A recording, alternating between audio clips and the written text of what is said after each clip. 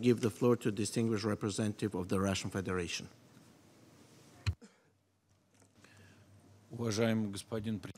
Distinguished Mr. Chair, at the outset, I would like to join those delegations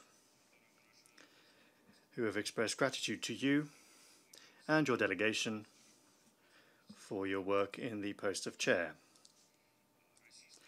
The Russian delegation attaches great importance to the administrative and budgetary aspects of peacekeeping, precise budget planning, the rational use of resources, the efficient management of UN peacekeeping operations.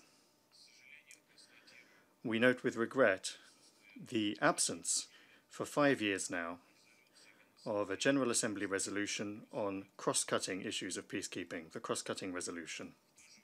At the same time, we note with satisfaction that the General Assembly has approved a number of instructions in resolutions on the financing of PKOs last year. We are convinced that these wordings, these formulations, could form the basis of a resolution on cross-cutting issues this year. A pragmatic approach would allow the committee to reach consensus. We expect that member states will at last be able also to agree on closed PKOs.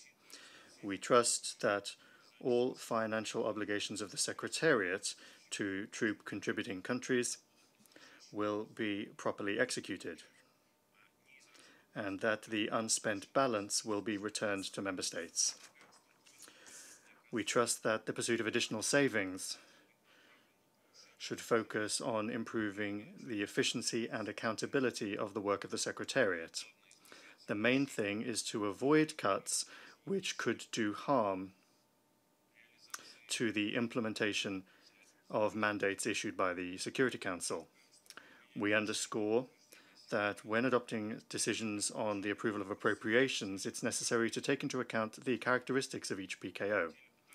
We would also like to confirm our readiness to participate constructively in discussions of the agenda items. At the same time,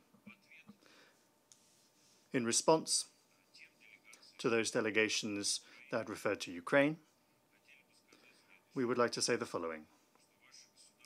Your states have done everything possible to heighten the security threat to our country and are continuing to pour fuel on the fire of this conflict, be it through sanctions or weapons. Your states think that this is advantageous and that it will help resolve the conflict. But it is only making the situation worse, including the situation for the populations of your countries. Thus, in the same manner, your aggressive diplomacy in the Fifth Committee will absolutely not help the committee. It will only hinder the technical nature of its work. We call upon these delegations to stay within the bounds of the discussions of the agenda. I'd like to conclude on a positive note. We welcome the fact that we can work in person, which demonstrates that this is the most productive method of negotiations. Thank you for your attention. I thank the representative of Russian Federation for his statement. Now